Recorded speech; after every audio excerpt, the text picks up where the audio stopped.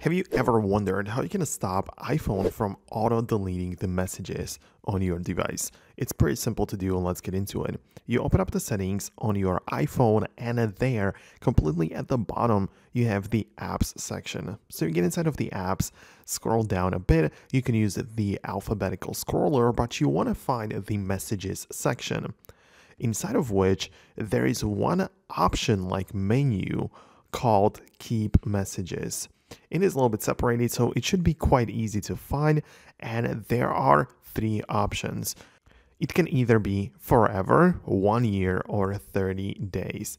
So if you find that your iPhone just deletes messages automatically, on your device, it's likely set to 30 days. So after a month, your old messages are going to go away. I mean, this might be useful if you have a ton of unusable messages cluttering up your app, but if you want to actually keep them, choose either 1 year or forever.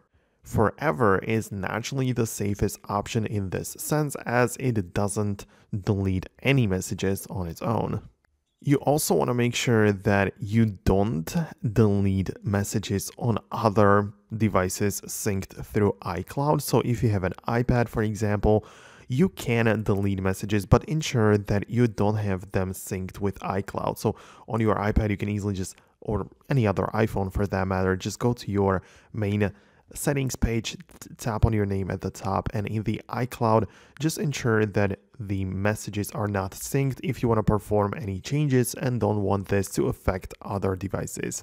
That's it from me. Hope you liked this video. If you want to see more directly to the point tutorials, then subscribe below, and I'll see you in the next video.